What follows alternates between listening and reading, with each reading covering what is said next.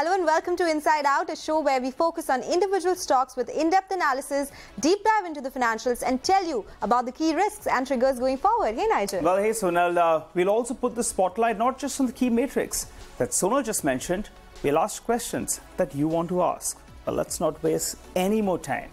Let's get straight to the first stock that we're tracking. Sonal, you go first. What do you have for us on deep dive? Well, you know, the stock that I am tracking today and the company that I'm going to be talking about is a technical textile players, and we have seen their products in daily life as well.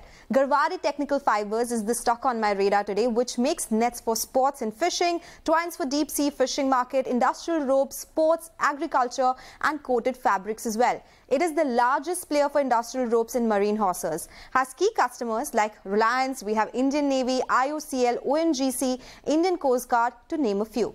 And there are many segments that it caters to.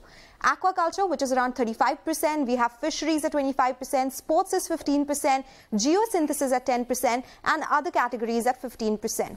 The company exports 63% of revenues and exports to countries like US, France, Poland, UK, Colombia, Oman, Philippines, Singapore, Thailand, Australia, so a lot of names here. In terms of raw materials, most of them are crude derivatives. High-density polyethylene, polypropylene, nylon, polyester yarn and GI wire. They are some of the raw materials that the company uses. So let's do one thing. Let's get in the management to understand more about the company business as well, right? We are now joined by Mr. Shujaul Rehman, who is the CEO at the company, to take some questions and make us understand what the business is all about. Mr. Rehman, welcome to the show. So first up, as always, we would like to understand and get an insight into your products. Technical textiles, but what are the products, this segment that you cater to? Tell us how big the synthetic cottage market is and how big are you as a player, globally and domestically? We operate in the overall technical textile space, which is a $200 billion industry globally. And it has got 7-8 segments, but we operate in 3 segments, which is agri-tech, geotech, and sport tech. So these are the 3 segments that we operate in. 60% of business comes from products which are supplied to companies or farmers who are producing food or agriculture or fish or catching fish. So we are very closely related to food consumption globally. We have about 65% of the sales coming from international business in the overseas market, and about 35% comes from domestic. In terms of key segments, the biggest segment that we operate is the aquaculture segment, which is almost 40% of value of global aquaculture. You must be aware that protein requirement for entire human population is increasing day by day. It's already 21 kg per capita, and it's going to increase at the rate of 1% per year. So the demand for aquaculture is going to be there in the interim in the near future. And 40% of value is salmon. So we are in the salmon space, which is a big segment. We have close to 35 to 40% global share the salmon space in terms of aquaculture cages and equipment that we supply. We are also entering into non-salmon, which is the rest 40% of value, and we have made good strides. So that's the biggest segment, which is aquaculture for us. We also play in the segment of sports. We provide all kind of sports nets and equipments, primarily for Europe and American market, and there also we are one of the top player in the world. We are also a big player in both domestic mechanized fishing and international mechanized fishing, with a very high market share in India and double-digit market share globally. So these are 3 big segments for us, which is aquaculture, sports, and mechanized fishing.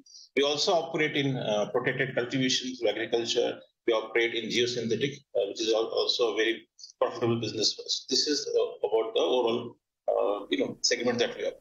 Oh, thanks, Mr. Rehman, for giving us that understanding. But I want to know more. Tell us, what are the key raw materials that you use in your manufacturing for your products? And are they locally sourced or are they imported? So the biggest raw material is HDP and polypropylene, which is sourced locally. These are polymer-based products, and obviously they depend on import prices. 80% of our raw material is sourced locally from India, and we buy from Indian companies. 20% like UHMP, nylon, and polyester is imported. So 80% is sourced locally. Okay, that is about your supply side. Let's talk about the products and the wide variety that you have available. Which is the biggest segment for you and the highest margin product for you as well? And what is the driver for growth? Is it volumes or is it pricing? Any new sectors that you're targeting amongst the ones that you already have? The sectors that we operate, normally 80% of our products are value-added products. So, margin across segments is reasonably high. But you can say aquaculture is the highest margin segment for us, followed by fishing and sports. So all segments that we operate, because we operate at top end and we have a value proposition for customers, we're able to command premium. So margin-wise, I think aquaculture is the biggest, but other segments are also pretty strong. In terms of new segments, we have been entering into new segments. Geosynthetic is a segment where we have done well last many years. It's a very high ROC business for us, and that business is also growing. It's not a new business, but I think we're expanding in a big way. Apart from that, we have entered into material handling, which is just like a test launch for us, and also personal protective equipment. So these are two new segments that we entered, but this is early days for us. We're just doing test now. All right, Mr. Rehman, let's focus on the export and domestic split. And whether export margins, are they higher than domestic margins for you? Give us some clarity. No, broadly it's the same margin. I think export international will be slightly maybe 1%, 2% more. But overall, I think the margin profile in Indian business is also very good for us, because we operate in the domestic mechanized fishing market where we have close to 50-55% market share. And we obviously try and give value proposition to our customer.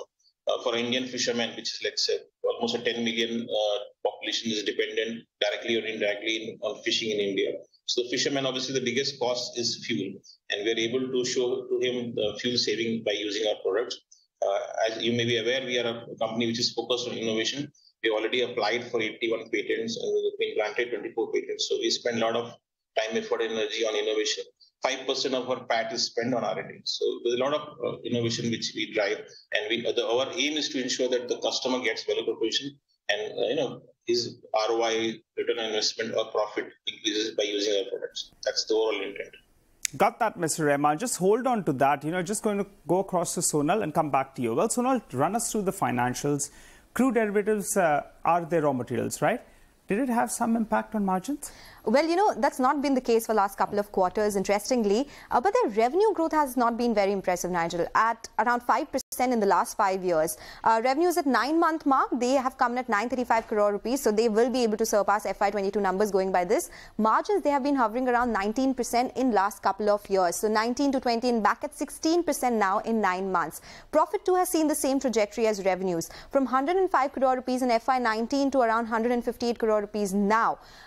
Let's talk about the expense split also, because R&D as a percentage of sales is at 1.2 to 1.3% for the company. So that is an important number to watch out for as well. Mr. Rehman, 60% of revenues from products developed for food-related sectors for you, which makes it immune to demand fluctuations, is what you told us. But despite that, revenue growth has been lower at 5%. Can you explain what led to that? What are the triggers possibly going ahead? As I mentioned to you, 80% of our sales comes from value-added products, which has been obviously moving every year. So there are certain segments where we are not focusing, which are very commoditized. So maybe we are giving away some volume and some share in those commodity segments. And hence the overall mix is improving. Our margin is around 20% EBITDA, and we are maintaining that 20% margin. So as a result of this, defocus on commodity segment, you can see that our volume growth or value growth is not so high, whereas our margin is as far as going forward is concerned, I think now that we have reached 80-85%, we're obviously trying to grow go for, let's say, high single-digit volume growth and close to double-digit margin growth or profit. That's our intent going forward. Well, Mr. Rehman, you're entering into newer products. Will that be margin accretive? Also, what is your margin guidance with the next, 4 to 5 years in mind? So if you look at our products, I can talk about a product called V2. So if you get, let's say, X dollar realization per kg by using a normal aquaculture cage, V2 is, let's say, 2x dollar per kg. So a customer, when he switches to V2, obviously realization improves for us, margin improves for us, and there's a payback. So 40% reduction in cleaning costs for a customer is what he gets by using V2. So overall, it's a win-win for the customer and for us. So our margin improves. To answer your question, I think it's value accretive for us, margin accretive going forward, because the innovation that we do. Mr. Rehman, R&D is not a big expenditure for you, but is this a pie which will go up from current levels, considering that you are entering into newer products? How often do you file patent for a particular product, and are these costs very high? So as I mentioned, 1% of our sales we invest in R&D, 5% of our PAT is invested in R&D. We don't have a set pattern as to how much we should spend. Depends on insighting. We have a strong process of customer insighting depending on customer problems. We try and solve customer problem, and that's why we decide. So this is the time, let's say Q1 or Q4 of this year. Normally we plan for next year. We do a lot of insighting and understand which segments and which products do we invest in terms of R&D, effort and time and energy. So this will continue. There's no ballpark range in terms of expenditure. If it needs more expenditure, we'll be able to invest. It depends on the idea and the technology and the solution. Mr. Rehman, what about working capital days in an industry like yours? After COVID, did you make any changes to the way you deal with your inventory levels? So what happened during COVID time, the biggest issue was getting container availability, and freight rates had increased. Now, if you look at right now, freight rates have come down by about 50 to 60%. Availability of containers is not an issue. Overall, we have about, let's say, 60 days of inventory and 30 days of net debtors. So about 3 months investment is there for us in terms of working capital, and that's the broad investment that we make. So it's not a big issue for us. What happened during supply chain issues of 22 and some part of 23, customers did try and build up stock and they bought more. That inventory correction is now happening. I think as we speak also, we're getting good orders now in Q1 for this year. So the inventory correction has happened. Supply chain problems are no longer there. Container availability is not an issue at this stage. Coming back to you, Mr. Rehman, but Sonal, tell us some risk for a business like this. Well, since company exports to so many countries, it has 63% exposure to exports. Forex continues to be a risk for them. Input pricing pressure, of course, since crude derivatives are raw materials, and also some of these markets could be regulated for the sectors they operate in. So there are definitely some regulatory risks for this particular company as well. So let me take that across to Mr. Rehman, because, you operate in so many countries. Is this a regulated space in any of the markets you function? Also, are you hedged against Forex risks that I just spoke about? Yes, so to answer your first question, there are regulations. Entry is not easy for a player because we need to take some approvals and some level of interfaces there with some of the board. Obviously, when we get approval, then we are able to sell. But since we are in the business for many years, obviously we have all the approvals. So for a new player, it's not easy to make an entry. As far as risks are concerned, I think since it's related to food, 60-65% of business is linked to food. There's no risk overall for us. There could be some tax or regulations. Maybe something will happen, but overall, since we hold the most valuable part of the overall product supply chain for customer, which is the fish. So obviously they are not going to compromise on quality of our products. So I don't see any risk. Even in the sports segment, I don't see any risk because colleges and sporting activities are growing at a reasonable pace. As far as Forex is concerned, obviously we always hedge our Forex. We don't try to make money out of it, but I think we do it as a risk mitigation strategy. Well, Mr. Rehman, what's the updated number in terms of cash in books? Also, you've been continuously paying dividend, right? Will that be the strategy that you continue with, or are you figuring out some other ways to reward your shareholders? So we have had 2 buybacks in the last 3 years or so. And we always keep evaluating strategies to reward our shareholders. We're also evaluating options for M&A, but nothing is in the pipeline at this stage. But we want to deploy some cash for M&A purpose, and we I think 400 to 500 crore cash on balance sheet. Okay, so that's a big amount that you have in your book. So any expansion plans that you have in place, what is the current capacity utilization and what kind of capex will you be putting in if there are any expansion plans? So we have modular capacity. So, we can increase capacity as and when required, and it doesn't need a huge investment. We are operating at about 75 to 80% utilization, and we keep adding capacity as and when required. We invest about 50 crore capex every year. That's for capacity expansion.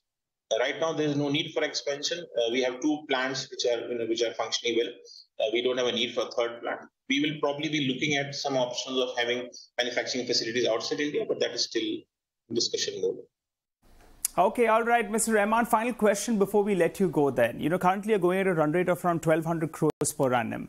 At peak levels though, what kind of a revenue number can you achieve, say 4 to 5 years down the line? I can't give a number, but I think the intent is, as I mentioned, try and have a single-digit growth in value and double-digit growth in profit. That's the intent we have. and we'll keep innovating, and we'll keep going for new products and new solutions, and keep upgrading our customer relationships with us. All right, thanks so much for joining in, Mr. Rehman, and giving us an update on your business. Well, Sonal, before we wind down this conversation, give us a sense about valuations as well as the shareholding of the company. Okay, so let me start with the shareholding of the company. The promoters hold 52.7% stake. Mutual funds are at 5.5%. FPI is whopping at 8.46%. And another listed company, Garware High-Tech Films, is at 1.29%. As far as valuations are concerned, reasonable as far as the industry levels are concerned. Trades at 36.3 times FY23 EPS, Nigel. Well, thanks a lot for that, Sonal. So that was a deep dive into Garware Technical Fibres. But time to slip into a short break. We'll come back with another interesting stock on our Spotlight segment. Don't go anywhere.